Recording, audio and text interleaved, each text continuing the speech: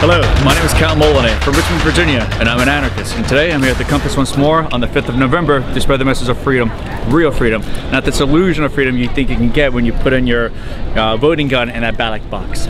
And for those who are not voting today, who are refraining from forcing your preferences onto everyone into a geographic region here, thank you. Thank you for having the honesty, thank you for having the integrity to master and consistency with your beliefs that it's wrong and immoral and evil to violently enforce any idea into other human being. And that includes politics, that includes government, that includes participating in that evil and legitimizing that evil. And so today on the 5th of November here, I'm going to try to see if I could open curse the discussion, and not so much that, don't get angry at those who did vote. For the most part, they don't know.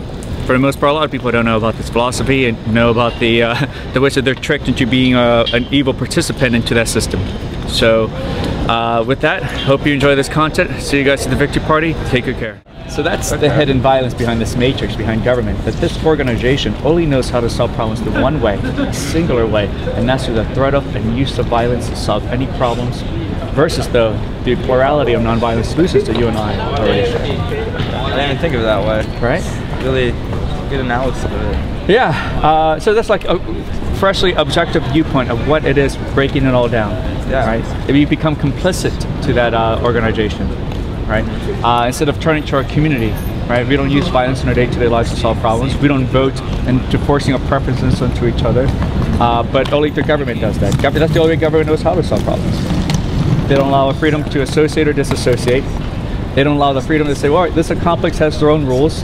It's 420 friendly, and one across the street that's not. Right? Okay, yeah. So we can still have rules, but these are areas that government has monopolized, right? So this, what government is then even further objectively, they've monopolized the services we want, right? I want security, I want roads, I want courts, I want judges, but they've monopolized us, right? You don't have the freedom to cancel, unsubscribe, right? You don't even have the freedom to compete against this monopolized service, to say, I could provide a better service, the better product that's not going to be harmful and abusive to you, the consumer. I could provide a better, fair and imbalanced judgmentship where you don't have to stand in court when I arrive. I won't hold you in contempt because of what you're wearing, right? Okay. So that's really it. So what were your thoughts on that? That's really good. Like, yeah? I never saw it from that viewpoint. Like, that's sort of eye-opening too. Yeah? All right, so this principle though that you and I already share against using violence to solve problems, that's called the non-aggression principle, right? Okay. So you have to universalize that principle all over the world, like you do with theories of gravity or thermodynamics. You universalize these principles like nature's of law. So then it doesn't matter who you are, right? What title you hold, what color costume you wear, or piece of paper or badge. It's wrong and immoral for anyone to initiate that violence, right? Yeah. So that's really it. That's pretty much what I'm here to talk about. Well, I'm part of a non-political organization. Again, trying to turn to our community and try to create a real foundation for freedom, and not their government. So this is on YouTube? Yeah. So am I going to see me on there? Yeah. My name is Cal. Cal? That's me. I'm Ricky. Ricky, pleasure. Well, I got pamphlets if you like. Yeah. Yeah? I'll take one. Here you go, man. Thank you. Absolutely. All right. I'll see you later, man. Absolutely. Take good care. You too. Have a good one.